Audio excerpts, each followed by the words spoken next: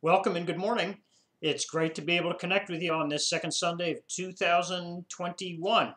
And I hope you're doing well, staying healthy, and just enjoying this California winter. The Santa Anas are picking up, so enjoy that too if you're able.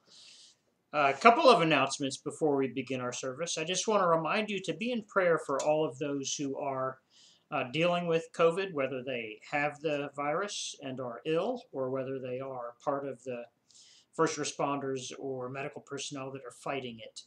It is, from what I've heard from people who are working in hospitals, it's pretty traumatic when you have an ICU and it's full of folks that can't breathe and are struggling. So pray for them. Pray that they be encouraged and that God would be with them and help them to really minister grace to those who are suffering. Also, want to just encourage you to uh, be thinking about praying for our church family as we're kind of bifurcated or cut in two. We have some who are comfortable coming and worshiping in person with masks and social distancing, and others who, for several and very good reasons, are not doing so and are participating in the church life through this medium and others.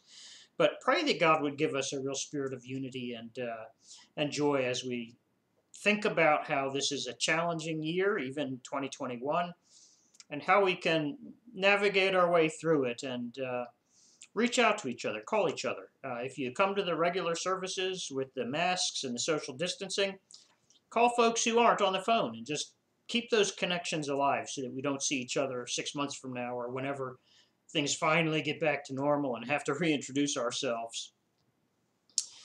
I also want to just encourage all of us to be praying for our nation. Needless to say, we are in very strange times and in some respects uncharted territory, at least in recent history. And just want to encourage, I'm not going to preach on that. I'm going to stick with the gospel and the scriptures that I believe God's called me to preach through, but I do want to encourage and exhort you to be in prayer for our country.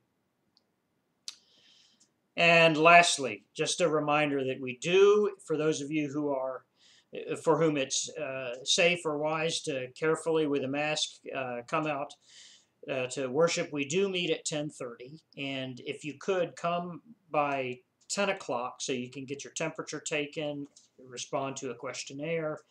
We have I don't know if a vetting process is the right term, but it's a registration process that is recommended by the CDC and others. So we're trying as hard as we can to be as safe as possible and have some public worship. Well, and again, that's at 10:30. If you have any questions, call the church office. We'd love to hear from you. This morning, our call to worship is from Psalm 19. It's the first 4 verses. Please join me in listening to God's word as I read them. The heavens declare the glory of God, and the sky above proclaims his handiwork. Day to day pours out speech, and night to night reveals knowledge. There is no speech, nor are there words, whose voice is not heard. Their voice goes out through all the earth, and their words to the ends of the world. Let's pray. Almighty God, we are reminded that you are constantly revealing yourself through creation, and that the heavens declare your glory, and that the sky above proclaims your handiwork. Lord, that day by day, night by night, everywhere that human speech or any speech can be heard, Lord, so is the voice proclaiming your glory, your greatness, that you are creator, maker, that you are the author, that you are the sovereign over all. And Lord, we pray that you would help us to be mindful of the fact that we come to you as the God who has revealed himself, not just through creation, but especially through the prophets, Lord, through the apostles, through Christ. You've given us your word, the scriptures, which are for us, Lord, such a safe surety, such a guaranteed source of truth and life and guidance. And Lord, as we come to worship you, we do ask that you be with us and bless us, and we ask that you would continue your great work of speaking to us, calling us into your presence, ministering your gospel to us, compelling us, urging us to lay hold of Christ, and comforting us with those words of hope and assurance that You are a God who forgives and loves to the uttermost. Father, be with us as we worship you this Sunday, and bless us, we pray. In Christ's name, amen. In your Bibles today, I'd like to invite you to turn with me to the book of Job, chapter 33. Last week, we looked at the book of Job. Beginning in chapter 32, we noted that we have an introduction to a new character in the book of Job, a man by the name of Elihu, and he's a young man. And he's a man who's really angry because he has heard God's reputation sullied. Things have been said about God that put God in a very poor light, as if God isn't really aware of who's doing right and who's doing wrong, or if God is somehow being unfair and levying judgment in the form of suffering against Job. And Elihu is very pedantically, to put it as nicely as possible, with many words and very repetitively, drawn attention to the fact that he's really upset Job, and his anger burns because Job said about in the right. And for Elihu, God is always in the right. And his friends should have come up with an answer. So last week we looked at that two-part introduction. The narrator introduced Elihu as a young man who's very passionate about defending the honor and integrity of God. And then we looked at how Job is very sensitive to the fact that by rights he shouldn't be speaking. He's young, and he bends over backwards and spends, we might think, way too much time defending, if you will, his right to speak. And he says, I'm full of words, like a wineskin ready to burst, and the spirit within is prompting me. And, God gives wisdom, not just gray hair. And previous speakers have failed, so let me share my opinion also. So after this long introduction, Elihu begins with the first of 4 speeches. And this speech is the entirety of Job chapter 33. So this morning, we're going to look at Job chapter 33 and consider Elihu's first speech. Please join me in prayer before I read this passage of Scripture for us. Heavenly Father, we thank you for your word. It is a lamp unto our feet, a light unto our path. It is, Lord, a sanctifying force in our life as you, by your Spirit, apply it to us. Lord, it is a source of instruction. It is a comfort. Lord, sometimes it rebukes us and calls us to repentance. Lord, it is your very voice speaking through these words of Scripture, in these words of Scripture, Lord, to every part of our condition that matters. And Father, we pray that we would be overwhelmed with a sense of awe at the fact that you have exalted your word above all things but your name. Lord, how precious and important is the truth that you are the speaking God and that in Scripture you have spoken. Lord, as this part of Scripture is read, I ask that you would bless us, make us mindful of the incredible privilege it is to have it. And Lord, make us that much better able to understand this chapter and how we might apply it to our lives, that we can live for your glory and our neighbor's good. We pray in Christ's name, amen. Job chapter 33, the word of God. But now hear my speech, O Job, and listen to all my words. Behold, I open my mouth, the tongue in my mouth speaks. My words declare the uprightness of my heart, and what my lips know they speak sincerely. The Spirit of God has made me, and the breath of the Almighty gives me life. Answer me if you can. Set your words in order before me. Take your stand. Behold, I am toward God as you are. I too was pinched off from a piece of clay. Behold, no fear of me need terrify you. My pressure will not be heavy upon you. Surely you have spoken in my ears, and I have heard the sound of your words. You say, I am pure, without transgression. I am clean, and there is no iniquity in me. Behold, he finds occasions against me. He counts me as his enemy. He puts my feet in the stocks and watches all my paths. Behold, in this you are not right. I will answer you, for God is greater than man. Why do you contend against him, saying, he will answer none of man's words? For God speaks in one way and in two, though man does not perceive it.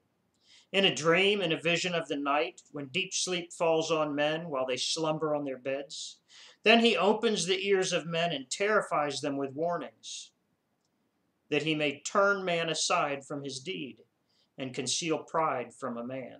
He keeps back his soul from the pit, his life from perishing by the sword. Man is also rebuked with pain on his bed, and with continual strife in his bones, so that his life loathes bread, and his appetite the choicest food. His flesh is so wasted away that it cannot be seen, and his bones that were not seen stick out. His soul draws near to the pit, and his life to those who bring death. If there be for him an angel, a mediator, one of the 1,000, to declare to man what is right for him, and he is merciful to him, and says, deliver him from going down into the pit. I have found a ransom. Let his flesh become fresh with youth. Let him return to the days of his youthful vigor. Then man prays to God, and he accepts him. He sees his face with a shout of joy, and he restores to man his righteousness. He sings before men and says, I sinned and perverted what was right, and it was not repaid to me. He has redeemed my soul from going down into the pit, and my life shall look upon the light. Behold, God does all these things, twice, 3 times with a man, to bring back his soul from the pit, that he may be lighted with the light of life. Pay attention, O Job, listen to me. Be silent, and I will speak. If you have any words, answer me. Speak, for I desire to justify you. If not, listen to me. Be silent, and I will teach you wisdom. This ends the reading of God's word. Like all of these 4 speeches of Elihu, and like the introduction of Elihu, you could get 15 different books or commentaries or studies on the person of Elihu as he occurs in the book of Job, and 7 of them will say Elihu's a terrible guy, 7 will say Elihu's a great guy, and 1 of them will say I don't know. It's a very difficult thing to analyze the role of Elihu, partly because he's separated from us by 3,000 some years, and partly because his culture has separated us from 3,000 years. You know, sometimes when we see Baroque architecture, we find it to be ugly because there's too much going on. Baroque architecture was eloquent. There was all kinds of stuff going on, all kinds of ornate patterns built into everything. It was nothing simple about it. Some of the kind of basic geometry was pleasing to the eye, but it was incredibly complex, busy. And some people look at that and think, boy, I'd never build a building like that. In fact, we don't typically use Baroque architecture today. And I think when many of us look back at the speeches of Elihu, we look at the fact that his words are described by scholars as being prolix. There are so many of them, and there's big words, and he's kind of highfalutin, and he's repetitive. And in a word, he's kind of Baroque. He seems a little bit much.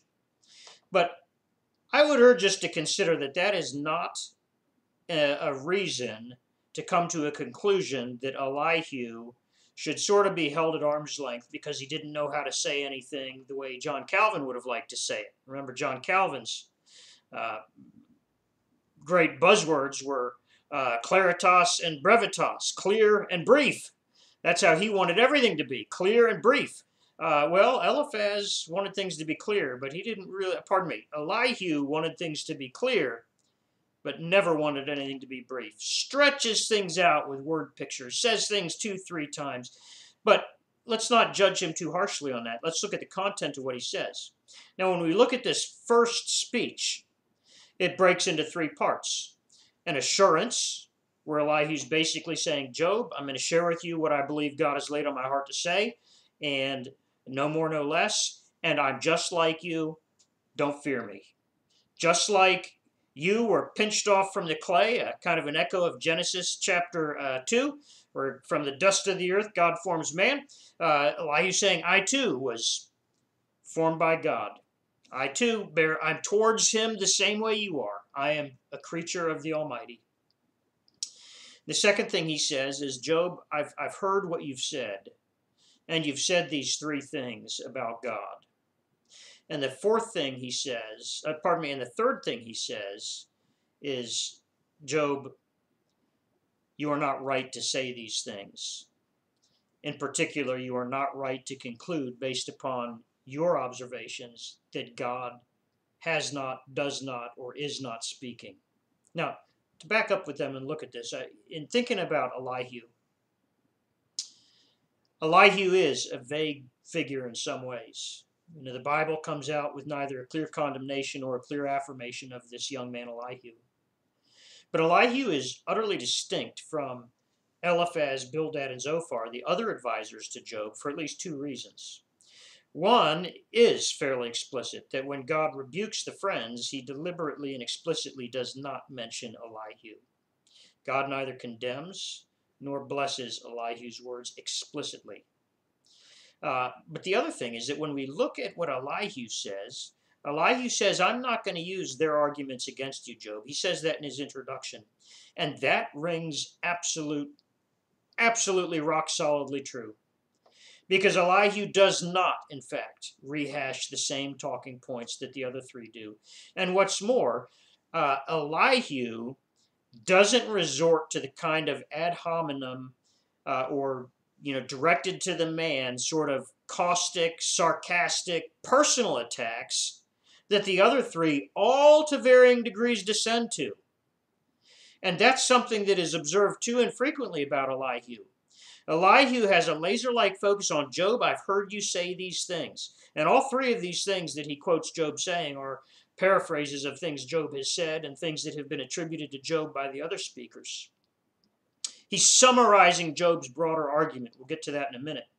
And then he is dealing with Job's words that Job himself uttered during his suffering.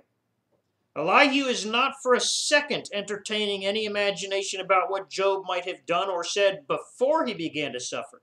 You see, Elihu is not interested in trying to come up with some rationale for why it is that Job is being punished. That's not on Elihu's agenda at all. Elihu's agenda is simply to say, Job, in your suffering, you have said things about God that are not right. And things that you need to turn from. Now, what are those things? Verse 8, surely you have spoken in my ears, and I have heard the sound of your words. You say, I am pure, without transgression, I am clean, and there is no iniquity in me. So let's think briefly about that one. Job has never denied that he sins. So we're not talking about purity as if Job is somebody who's never in his life sinned. Job never said that, and I don't think Elihu is suggesting that he ever did. The word that Elihu uses in the Hebrew for pure here is a word that only shows up this one time in all of the Old Testament. So it's not a word that Job ever used or that Moses ever used for that matter, but it's a word that roughly means clean or innocent, free from transgression. That's the idea. And we find that Job has, in fact, suggested that there is no transgression in him that can account for his suffering. He has said, where is my iniquity? He said that to God, which implies a negative answer. So Job has, throughout his suffering, offered up these laments to God in which he has, in fact, protested his innocence. The question of whether he used one exact word or another exact word, it gets to be a little bit silly because Elihu, Bildad, Zophar, Eliphaz, and Job all knew what they were talking about. And Job was given an opportunity to say, hey, disagree with me. Elihu says at the very end, if you have any words, answer me. Speak, for I desire to justify you. I want to see you put in the right. And Job remains silent. So he gets it. Elihu gets it. Job has argued that in this matter of his suffering, Job is in the right, and God has to answer him. And Job does say, and here we get into pretty much verbatim quotes, Job did say, behold, God finds occasions against me. He counts me as his enemy. Job did say that. Job said that God puts up siege works against him. He builds a road to his tent. He surrounds him with an army. God puts my feet in the stocks. He watches all my paths. That last phrase, watches all my paths, a direct quote where Job said, yes, God watches all my paths. He's like a hawk watching me to step out of line so he can zing me again. That's how Job felt. And these are the things that Job, in his pain and suffering, gave mouth to. He uttered them in the presence of God and his friends, and all within earshot, in fact. So Elihu begins by saying who he is, identifying himself with Job, saying, I'm just like you, another creation of God. And then he says, and Job, I've heard you say these things. That's where he gets to point 3. Behold, in verse 12, in this you are not right. Now, that word for right is not a word that means in this you're not simply correct, as if there's a right answer and a wrong answer. It's a word for righteousness. In this you are not righteous. In this you are not holy. In this you are not right in that sanctified, godly sense. I will answer you, for God is greater than man. And this is, in a nutshell, the thesis of Elihu. God is greater than man. And I want you to think about that. I know I've shared with some of you who have engaged in theological conversations with me that the very first lesson any theologian must learn is that God is God and you are not. And in Isaiah chapter 55, verses 8 and 9, God says through his servant, the prophet Isaiah, he says, for my thoughts are not your thoughts, and my ways are not your ways. For my ways and thoughts are higher than yours. The idea being that our thoughts and ideas get to here, and that's basically where God's begin, and it's only by analogy that we can get the fuzziest, foggiest idea of what God is doing in this world.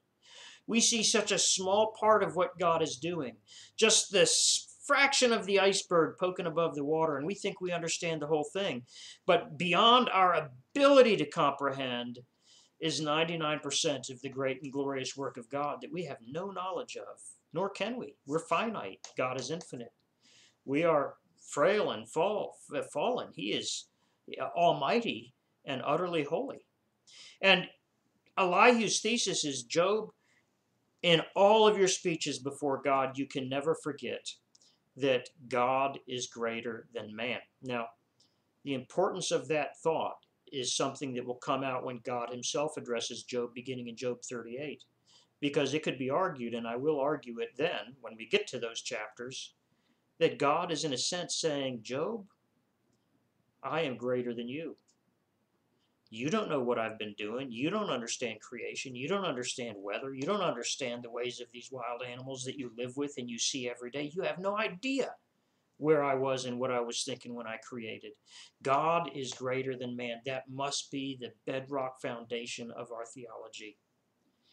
And it's too easy to drag a holy, almighty God down and remake him in our image, when instead we should simply humbly and with a broken joy rejoice that we bear his. Elihu continues his critique of Job by saying, why do you contend against him? God is greater than us. Why will you fight with him? Why are you throwing challenges up to him? Which is precisely what Job has been doing. And in particular, you've been saying that God will answer none of man's words. And Elihu says, Job, you're not right. You're not right about that. For God speaks in one way and in two, though man does not perceive it. That even though we, in our spiritual dullness, are insensible to the speech of God, God is speaking. He is revealing himself. And Elihu in this speech draws attention to 3 ways that God is and has been revealing himself. Now, for reasons I'll explain at the end of this sermon, I'm going to summarize these in terms of their, what the Puritan reformers would call their locus, or the area in which these revelations of God takes place. The first is the subconscious. The second is the experience, and the third is the mediator. Now, here's what I mean by that. We could just say, well, the first way is that he reveals himself in a dream or a vision, and we have lots of dreams and visions where God is revealing things to his people throughout the scriptures. We have Jacob in the book of Genesis. We have Joseph famously. We have the baker in the prison in Pharaoh's Egypt. We have throughout the scriptures God revealing himself in this manner. Now, God I would hesitate to say to you, if you want to know God's will, just take a NyQuil and try to have a dream. That's not at all a good doctrine to derive from this. Because even as we move into the New Testament, we do see God revealing things through a dream or a vision, for example, in Acts 16, as he's leading Paul on his missionary trip to Macedonia. We have in Acts chapter 20 in Ephesus, an elder in the church there is given a dream in which he sees that Paul, if he goes to Jerusalem, is not coming back. Something that in fact took place. Paul went to Jerusalem and didn't come back. But I see no warrant in Scripture for us to rely upon that as a primary or even a particularly reliable way to move forward in determining the will of God. Now, offer you a personal anecdote that helps you understand my approach to this idea and then draw a broader conclusion from Scripture. There have been times in my life, two in particular that I can think of, in which I was going to make decisions. I'd made up my mind to do certain things about which the Bible said nothing clear. It was one of those situations where I had two right options, according to Scripture, and I couldn't think of anything in Scripture that would condemn if I did this, or anything that would condemn if I did that. And I had decided to do that. And I could not sleep for a week. And when I finally resolved, I'm not going to do that, slept like a baby. Now, what was happening there? When I read in Romans chapter 2, verses 15 and 16, that the conscience sometimes accuses, sometimes defends, that's something that's happening on the subconscious level. Or when I read in John 14 that the Holy Spirit brings conviction of sin, that conviction is something that is happening unbidden on the subconscious or supraconscious level, where in a sense we're being led by something outside of ourselves to have a certain thought or reaction to a certain possibility. And in this passage, Elihu is telling Job God does speak, and God does reveal and prompt and direct us through some of these experiences we have, even subconsciously, and that come to us unbidden, by which we're given pause for thought and an opportunity to revisit what it is that we might or might not want to do. Now, as a caveat, and I want to be very clear about this, if you think that God has revealed something to you in a dream, and you find no support for it in Scripture, or worse, you find that Scripture does not support it at all and in fact refutes it, that dream was simply the result of some bad lasagna, and lend it zero credence. You see, God has, in these later times, Hebrews chapter 1, given us this revelation through his Son. God has given us a word which guides and directs our paths. God has given us scriptures that, as Paul taught Timothy, are able to make us wise unto salvation. He has given us this God-breathed, codified embodiment of his will, the Bible, that is able to equip us and train us for all righteousness. And if I think God has given me some private word that in any way abrogates or infringes upon the prerogative of the word in my life, I am absolutely and certainly wrong. The Bible is the authority in the life of the believer, and we can never forget that. But don't discount that disquietude that God sometimes brings to you when you are pursuing an objective that you may not be sure about.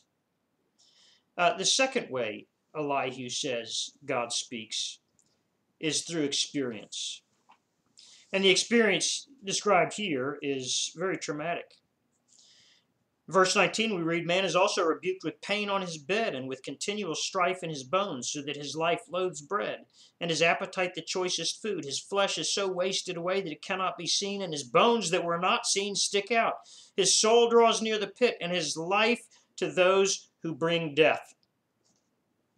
So here's a sense in which Elihu is saying that when we experience great and or terrible things in this life, we may be sure that God is doing that in a way that is intended to teach us something about himself and ourselves, about God and our existence as his creature.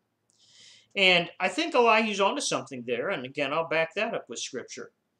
The point is that God is always up to something. God, we read in Romans chapter 8, verse 28, works all things for the good of those who love him and are called according to his purpose. Now, Elihu is not for a second doubting that Job is a child of God, specially favored, loved, and claimed by God as his own covenant son. Elihu says nothing to suggest that that's not what he believes to be the case with Job. Job is an Old Testament Christian, to put it in the simplest terms. He is a child of God by grace through faith. Now, Elihu is quite certain that every event in his life and in my life, even sicknesses, are designed as part of this plan, this inworking of providential experiences to lead us closer to God and further along in discipleship. And we see that that's the idea even behind the dreams and the visions, or the way that God works upon our subconscious. Look, he says he terrifies us with warnings. He opens our ears while we're in deep sleep or slumber, that he, God, may turn man aside from his deed and conceal pride from a man. Hide those things that would lead us to be proud or boastful or think that we're all that or we have done such and whatever. Not COVID. So Elihu is absolutely persuaded that God is at work in the life of people, warning them, steering them, directing them, urging them, humbling them, and he does it subconsciously, and he does it through the experiences he has providentially arranged for you to have, in particular, the bad ones. Right? It's easy for us to think that God is showering affirmation and expressing his love for us when great days and gravy trains and cherries and ice cream describe our life. But when we're down in those pits and we're on that sick bed and our bones are sticking out, different matter. But there, Elihu insists, even there, God is speaking. And then he brings up this idea of the mediator, and there's a great caution that has to be spoken here. It's very tempting and very easy to read back into Job chapter 33, everything we know from Romans about the one mediator, or Hebrews about the one mediator between God and man, Jesus Christ. And in point of fact, it is certainly the case that when we step back from Scripture and we look at it in totality, this is a part of that great tradition of messianic hope that starts as early as Genesis chapter 3.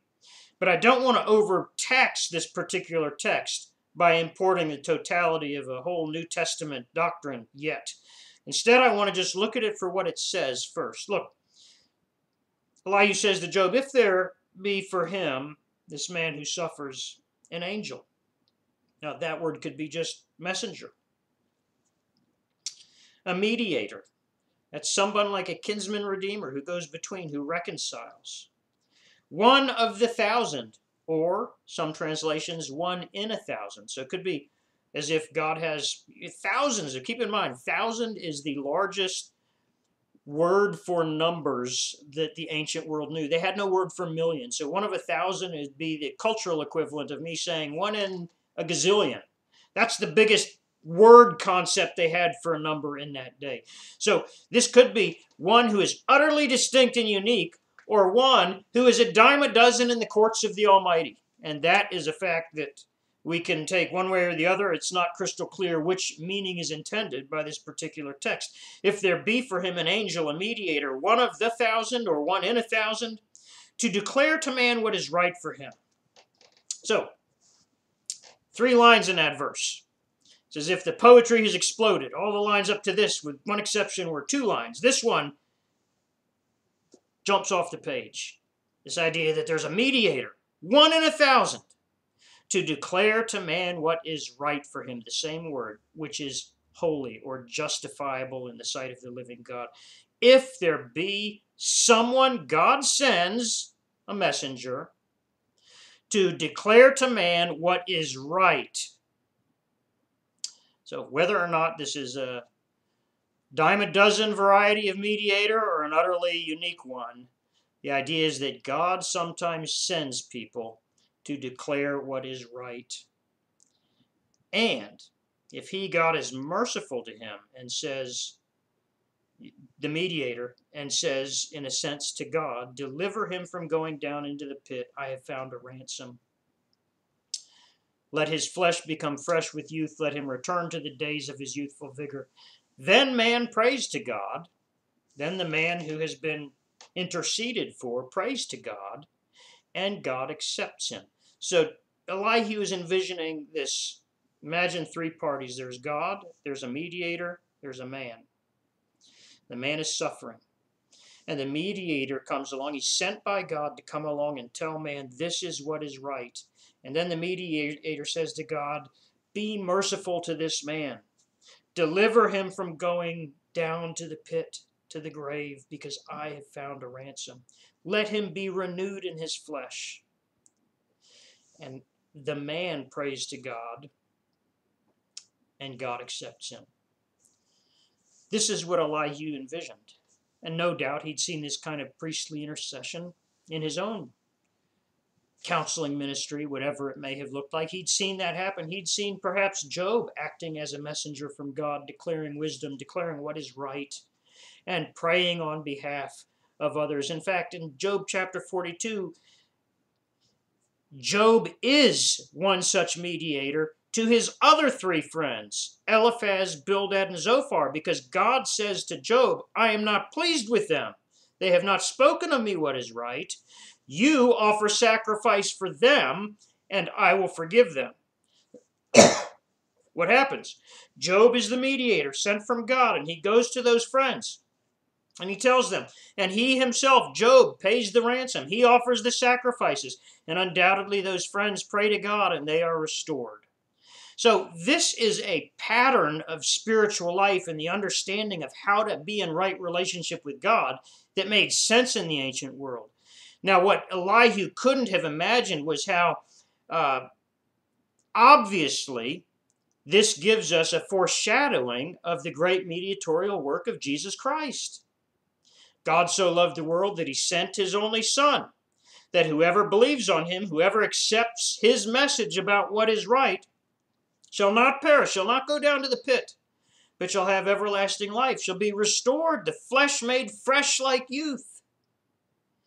And so in an amazing, prescient description of the way God redeems and reconciles himself to man, the way it was done through priests and lowercase a, angels or mediators or messengers sent by God to warn and to counsel people to turn from sin and turn to God, to accept the ransom, whether that be a lamb on the altar or the very Lamb of God on the cross. Elihu was describing something he could not have imagined the depth or the breadth or the height or the glory of, because he describes the way God works and speaks. When he sends one of the 1,000 gospel preachers, missionaries, Sunday school teachers, vacation Bible school guides, to share the gospel, to declare what is right, to point people to that great ransom that was paid, and offer them the newness of life. And then that person prays to God, and God accepts them on the basis of the completed work and ministry of Jesus, the great mediator, who was himself the ransom. It's interesting to note that the result of this in the life of the one who receives this mediatorial ministry, in Elihu's words, is worship. Then man prays to God and he accepts him. He sees his face with a shout of joy, and he sings before men and says, I sinned and perverted what was right, and it was not repaid to me. I didn't get what I deserved. Instead, I found grace. He has redeemed my soul from going down into the pit, and my life shall look upon the light. Behold, God does all these things twice, 3 times with a man, to bring back his soul from the pit, that he might be lighted with the light of life. Elihu's first speech is without a doubt a gospel address, but he premises it on the fact that God is greater than man, and God is always in the business of beaconing out his revelation and revealing to us subconsciously through our experiences and through the voice of others what is right, and ultimately proclaiming even through the church, this great gospel that results in eternal life for them that believe. It is worth noting that Elihu ends this speech by saying, "Pay attention, O Job, listen to me. Be silent and I will speak. If you have any words, answer me. Speak, for I desire to justify you. I desire to see you established in that right. If not, listen to me. Be silent, and I will teach you wisdom." And what we're going to see that Elihu shares with Job next week, when we look at Job chapter 34, is a message that builds more concretely on the greatness of God. But in this speech of Job, we have seen Elihu plead with Job and say, "Job, God speaks, and he is revealing himself." Now, you and I, dear Christian and friend, we have the blessed privilege of having the scriptures, which are far and away superior to any mere dream or an experience that we have to decode. In fact, we should use the scriptures to understand everything from our dreams to our illnesses. And more than that, we have the great counselor, the wonderful counselor, the Spirit of God himself, sent and given by God and his Christ to be to us a guide, a comforter, a convictor, a leader, a solace, to walk with us. And we have a God who never stops communicating with us. And to me, that's a great comfort. And I'd like to think that perhaps there are some who are listening to this sermon that need to be reminded that that person, that loved one, maybe that child or that parent or sibling or friend that has turned a deaf ear to God. I just want you to be assured that God does these things 2 times, even 3. That's an Old Testament way of saying he does these things a lot.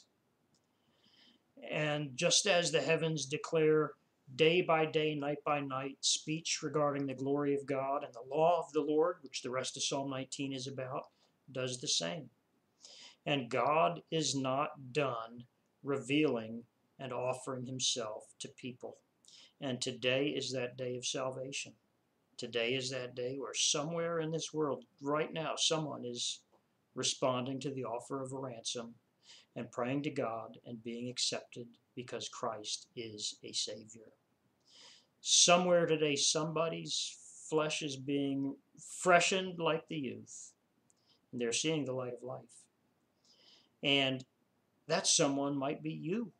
That someone might be a friend of yours, someone you've been praying for decades. Never stop. And I must also, before I end, suggest to you that perhaps you should think about being one of the 1,000. You are an ambassador of Christ.